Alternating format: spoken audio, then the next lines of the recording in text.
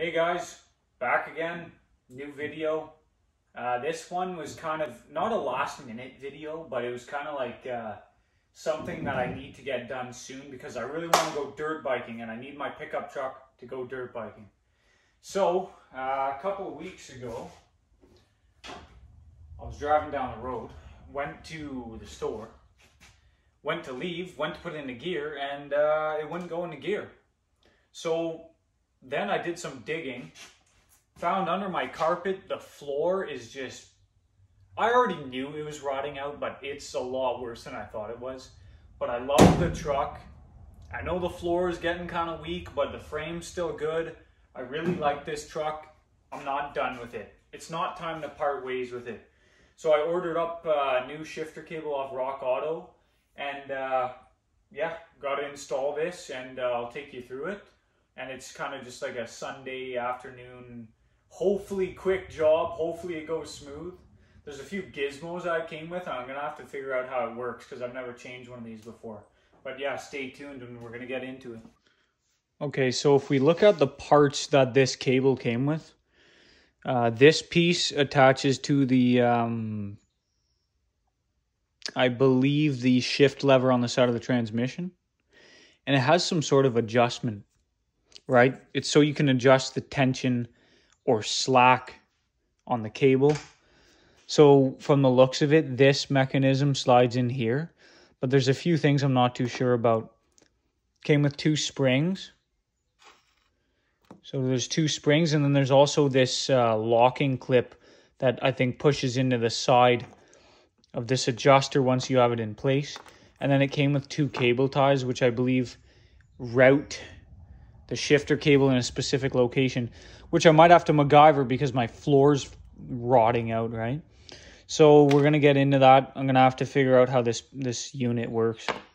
So pretty much the first step that I'm taking is removing and doing all the work inside the vehicle, and then later work my way underneath. So first thing I did, take this bezel or the front dash piece off. So you just get your hand in here and pull all the way around. Comes off. You have to undo this main connector for the light switch, as well as the airbag cutoff and dome light. So after that, we got to remove the bezel around the steering wheel. And underneath, there's 2 T25, why am I forgetting the name? Torques, 2 T25 Torques. So we're going to remove those 2 now.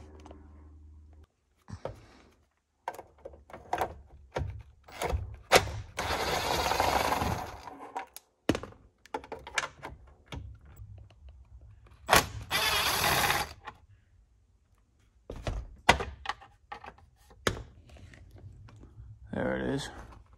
All right, let's remove the bezel. Okay, lower part of the bezel is removed. That's all we have to do. What we are looking at right here, I'll point to it with the light, that is the shifter cable. So what we have to do is remove this piece from this lever of the column. So you get a little pry bar in there, screwdriver, and you pry that off. If you look further down now, that metal sleeve down there is holding the rest of the cable in place. After we remove this and pop it off, we're going to pop out that bottom sleeve and we can remove the cable from the shifter column.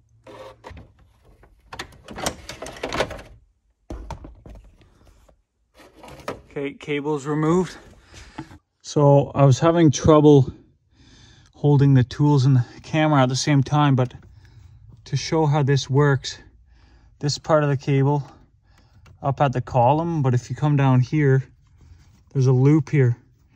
And if you look at the side of it, these 2 tabs come out. So you need to pop one in with like a pick or something. I use a 90-degree pick. Pop it sideways, shimmy it, pop the other side of the clip, and then you could pull this cable out of its loop, which is right here.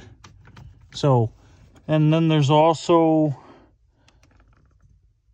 I don't know if you can see it. I'll try to get a better camera angle here. There's this locking clip that you gotta pull out first before you can compress those tabs.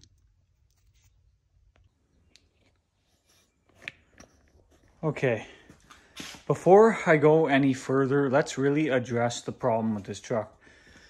So that's obviously the cable, and you can see the outside insulation collapsed. So when you went to pull the handle, this cable pretty much collapsed on itself and wasn't actually pushing the transmission into gear. So this is the part from underneath the steering column. So we remove that. This cable runs under the seat, and then there's a little grommet that pops into the floor, which I already popped out from underneath. But let me show you the damage to this truck. Yeah, floor's not looking good. The frame on the truck is strong, but the floor. So I got a decision to make down the road. Yes, I'm going to fix this shifter cable. Yes, I'm going to drive it. But I don't want to leave the floor like this for much longer. So there's going to be a big decision. It's either going to be scrap the truck, part it out, or fix it. Like completely redo it. If you want to let me know in the comments what you think, what are the 3 options would you pick? Part out, scrap, or repair? Maybe get some insight. But I'm leaning more towards repairing. But I don't have a concrete answer yet. So now that we're at this position, cable runs under the seat, but I can pull the cable out from underneath. So now we're gonna remove some stuff under the vehicle. So for underneath the truck portion, you'll pretty much need a flathead screwdriver and a big pair of needle nose pliers. So if we look here, this is the grommet I'm talking about. So this is under the floor. So what I did is I popped it out, and you can see we're gonna pull that through and out from under the seat when we have it disconnected from the transmission, which we're gonna do now. Okay, so looking at this shifter cable, again, we have one of these locking tabs, very similar to the piece that was on underneath the column. So we'll take your screwdriver. You're gonna remove that. Boom. And then the next part will be to take your needle nose pliers, and you want to compress these 2 tabs so you can pull the cable through the back just like under the steering column. But up front, this is your inhibitor switch, and this is the shifter mechanism it's like a pivot point. So this is popped on. Remember I was mentioning this new part with all these gizmos and stuff? So what I'm gonna do is replicate where it's adjusted on here on the new one. But first you wanna take your flathead again. You wanna get in there. You wanna pry it off because it's gonna pop off. I mean, theoretically it should pop off, right? There we go. That's off. All we gotta do is compress these, and then we can take the whole cable out. Okay, I try to get a better camera angle on this mechanism just to show you exactly how it works. Yeah, so the 2 push tabs kind of like fangs that pop out when you install the cable, when they installed it in the factory. So what I'm gonna try to do is spin my pliers around, compress both sides at the same time, like so, and then shimmy and wiggle this backwards, just like that. Now that that's out, this should come all the way through. Now there's a hole here, and this is your removal location. So this part's too bulky, but if you just push it back, that part's the right width for removal. So now your whole cable's removed. All we have to do is draw it up through the hole in the floor where the grommet is, and then we're ready to inspect the new part for installment. All right, cable's out. There's one thing I overlooked that I will have to mention. So the bench seat kind of impedes your access to removing the cable that for some stupid reason, they loop it around the airbag module that's under the seat. I don't know why they do that, but they do. So 4 bolts, unbolt your bench, prop it up about yay high, maybe a foot, not even, and you have enough room to get your hand in here to the airbag module. You'll see the cable, it's wrapped around. You just gotta work it around the module, and then the cable comes out. So if we look at our damage assessment, obviously you can see what our problem is.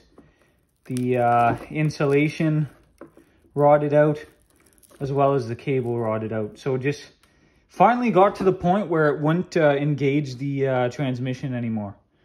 So here's the grommet I was talking about. And this is how I'm going to figure out how to install this on the new one. I'm gonna have to reference it to this one and compare it. Okay, so it's almost time to do everything reverse order and reinstall, which I don't usually film that portion because it's pretty much reverse order from taking it apart. Reroute the wires, or the cable. It's almost easier because you're just popping stuff in place instead of actually removing. So popping everything back in place is easier. Okay, so I made the cable adjustment. I figured out how to do it. So I referenced the old mark on how it was adjusted. And I took the new one, inserted the locking tab at a specific location, and now they're adjusted to the same length, so the transmission will actually go into gear exactly how it did before. So that wasn't, now it's probably broken. But yeah, so there's also a few extra parts, like these springs. If you want to let me know in the comment if you've ever done this, I have no idea why they gave me these springs in the bag. I couldn't find springs anywhere that had to do with this job. Because this locking mechanism, I didn't see any springs in it, so that doesn't make a whole lot of sense to me. And then it came with some zip ties, but we'll make that work. I might actually need those. And then I got to reinstall this after too. But yeah, we're going to put her back together, make sure it works, and we'll go from there.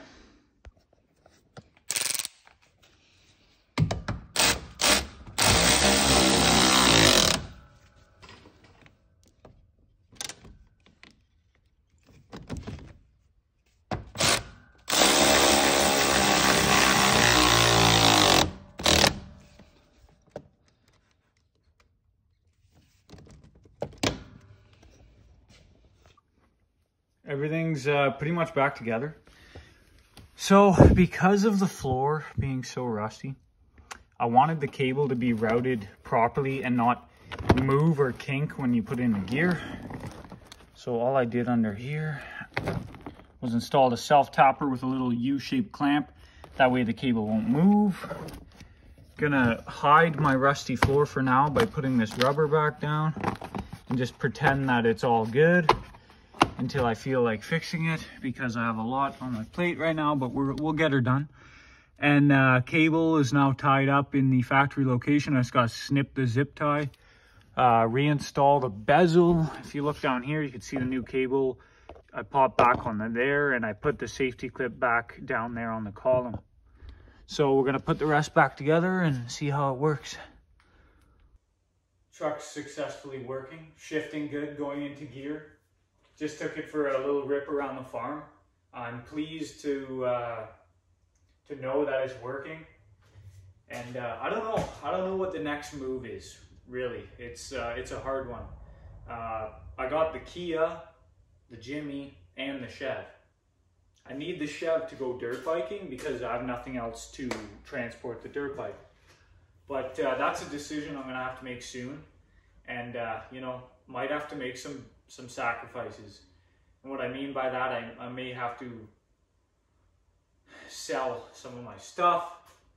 Unfortunately, the way the economy is going, the way the prices of things, gas, I might have to make some sacrifices, but hopefully short-term sacrifices for long-term gain in the future. And I'm trying to realize that we can't do everything at once. And it's a long shot to keep all this stuff and keep everything going, but I'm sure I'll figure it out. I just need to figure out a plan and execute the mission. But for now, I'm gonna go for a cruise in my Chev because it's driving mint. Take care.